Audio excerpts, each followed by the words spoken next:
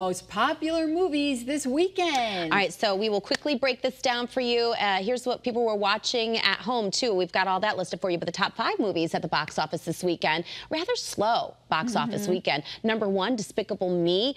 It's been out for a couple of weeks, and it made just under $45 million. Coming in at number 2, Long Legs. Alicia Woody is in this. It made under $23 million, but that was a sleeper surprise. Inside Out has been out in its 5th week, making just over $20 million. A Quiet Place, day 1, just under $12 million, and this was the upset of the weekend. They thought this would be number 1, Fly Me to the Moon. Channing Tatum, Scarlett Johansson only made about $10 million. That was definitely a surprise. A lot of great actors in that movie.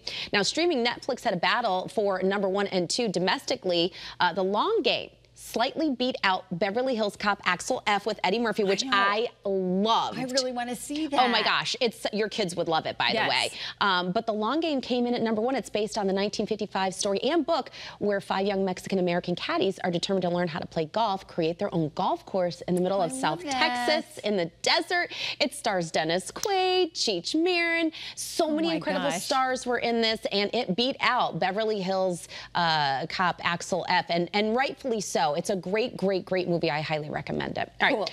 Also coming in at number 1, Tyler Perry gave Amazon a huge streaming numbers with Divorce in Black, about a woman who is devastated by her husband who abandons their marriage, and she's fighting to get him back. You know, she's devastated. She wants her husband back, but then she's uncovering all the reasons why he left. He is a very evil, evil man. This is not a funny Tyler Perry movie. There's no Medea in this one. Let me just tell you, it's a different take. It's a different vibe, and it's pretty serious. But that was number 1 for you. He's an incredible filmmaker. It sounds like there's so much great stuff streaming. There are so many great stuff. But we watched Axel F, and I loved it because I'm just remember they brought back all the music from the 80s show. Remember, dun, dun, dun, dun, dun, dun, dun, and I love Eddie Murphy. I'm so glad he's back on the scene. I just adore him. All right, I'm going to talk about Cats. Do I have time to talk about Cats real quick? Because coming up next weekend, there's going to be Whiskers Cat Rescue and Pet Rescue along with Foster and Forever and another animal rescue. We're going to have a party at the Cadillac Ranch. Oh, fantastic. So if you're interested and you want to go and support 3 rescues in one, it's cats, and I know you love cats. Yes, and I know have a kitty. His name's Taco. He's so cute.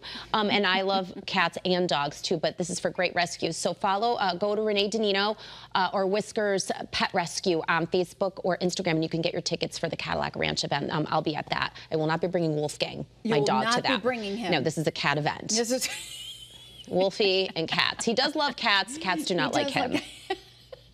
That's kind of the way it goes. That is kind of the way it goes. I had so much fun filling in with you. Oh my gosh, this was so much fun. I love being with my friend Renee. Thank you guys so much for being with us here today.